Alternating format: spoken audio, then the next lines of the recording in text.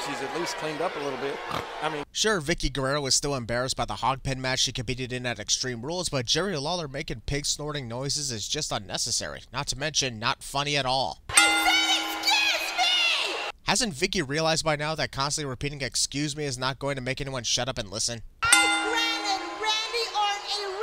And to this day, I still wonder if Vickie was actually having an affair with Randy Orton behind Edge's back, especially since they are on different brands. The last thing on my mind is making any of you people happy! Vickie Guerrero speaking on behalf of every last authority figure, police officer, mayor, president, or anyone in politics. Mud and mud!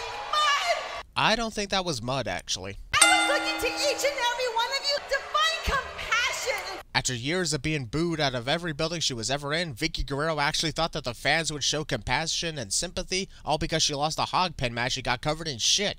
Take one wild guess how that turned out. I am tired of you laughing at me week after week! So I'll quit for now, come back in a few months, and deal with another 5 years of getting laughed at and made fun of week after week. Because reasons. Edge here on Raw!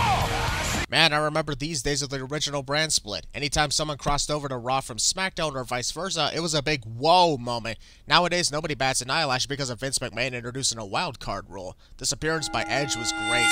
I wanted to apologize. Edge came out to apologize to Vickie Guerrero for wanting a divorce at Extreme Rules, all just to be even more disrespectful and this time demanding a divorce. What was the point of the apology then? I don't need to apologize. Then why did you apologize right now if you realize you never needed to? Vickie Guerrero quit her job before Edge even entered the ring. And I married you for your power. One would think that Chavo Guerrero would go after Edge in some sort of revenge feud as a result of this deception, but instead, Chavo just goes on to have months of humiliating moments with Hornswoggle.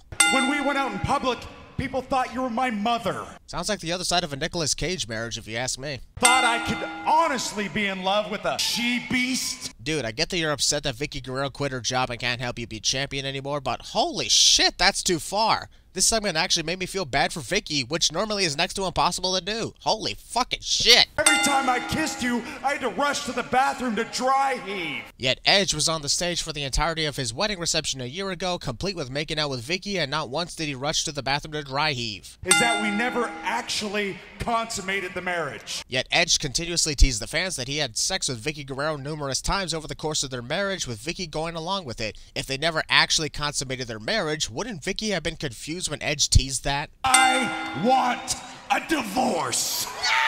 Best divorce ever!